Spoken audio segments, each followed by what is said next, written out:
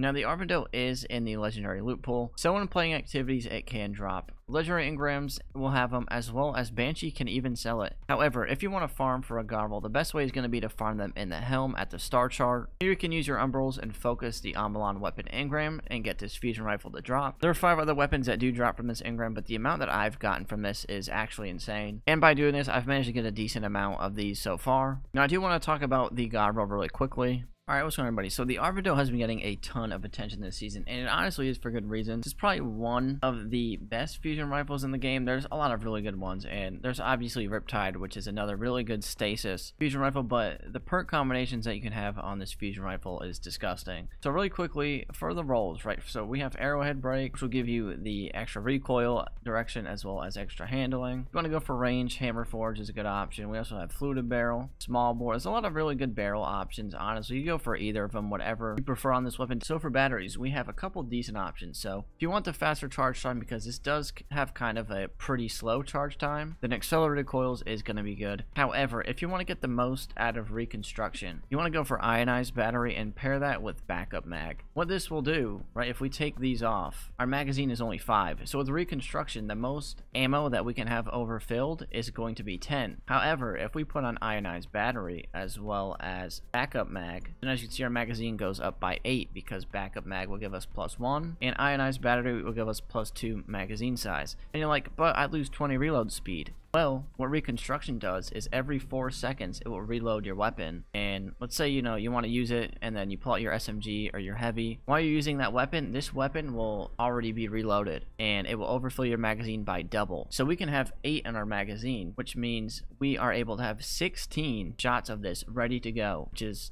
absolutely disgusting. And you pair this with Chill Clip. What Chill Clip does is the top half of your magazine will create this stasis detonation when you get a direct hit, and it will slow the enemies. So pairing reconstruction with Chill Clip basically makes it so you have Chill Clip active like for the whole time you're using this, because the top half of your magazine, you have reconstruction, you have 16 bullets ready to go. So yeah, those two paired together makes it so you're just slowing a lot of enemies with stasis, doing a bunch of damage. And what also makes this gun so good is you also have its origin trait, which makes it so the top half of your magazine, not only do you get increased reload speed, which you really won't need because we have reconstruction, but you also have increased stability. So not only do you have 16 shots in your magazine, we'll have Chill Clip, and we will also have an extra 20 stability. So with all 3 of these paired together, it makes this fusion honestly insane. I've been using this fusion for a little bit. I haven't gotten a reconstruction Chill Clip roll yet, unfortunately. I want one so bad. But yeah, that is going to be it for the video. Let me know what you think of this weapon. It is definitely worth getting, especially with the announces of Lightfall, where we're going to have a lot of options with stasis being able to stun champions. Yeah, that's going to be it for the video. I'll see you all in the next one, alright? Peace.